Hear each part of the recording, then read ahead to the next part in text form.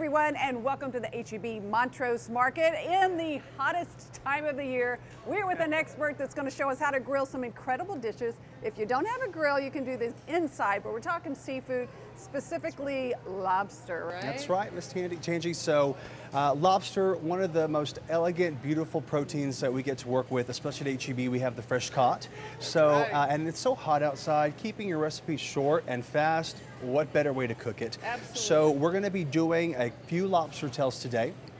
The recipe is simple, classic, but effective. The ingredients speak for themselves and take it to the next level. I love it. Great. So if we're on the grill, we've got charcoals running in your pyramid style. You know, they're nice and hot. Fortunately, we've been blessed with a gas grill here at HEB. And these are going to go cut side down first. For how long?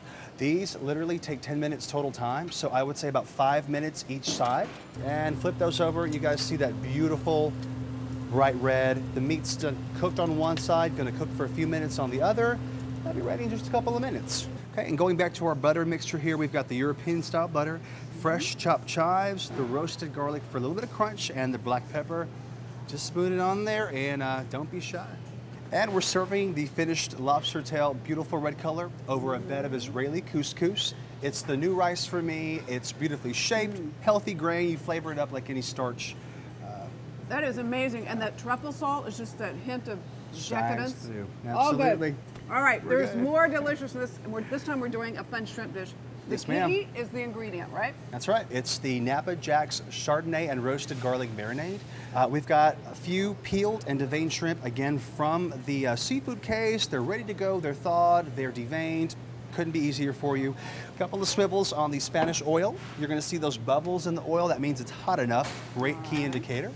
And we'll go ahead and pop these babies in there. Now, you don't want to overcrowd the skillet, so we're just going to lay them flat and evenly spaced. There we go. And I like to give them individual attentions. Okay, so these have been searing for about a good minute, minute and a half. Let's go ahead and start flipping over. Look at that beautiful color. So the Parmesan and the dill are gonna brown lovely just on the other side. Look at that. All right, so a minute later, you're gonna take that Chardonnay roasted garlic. In the skillet it goes. Be careful if you have a lot of hairspray, because I have a lot. So that's all it takes. Let it get hot for a couple of minutes. Beautiful flavor. Right over here, if you guys take a look, my favorite pasta. I don't know why. It's the shape, it's the size, it's the delicacy of it. So we're topping our shrimp, we're putting our shrimp over a bed of angel hair pasta. Love the nests that come pre-portioned. They're serving friendly. Got a certain amount of people coming over. You don't want to cook too much pasta. 3 minutes in some boiling water is all it takes. Thank you very much. I have a new favorite product. Napa Jack Chardonnay and roasted garlic. That's it. And you know what? I have it in Cabernet too, so if you're more of a red wine, steak kind of person. And you had a wine pairing right quick? We did.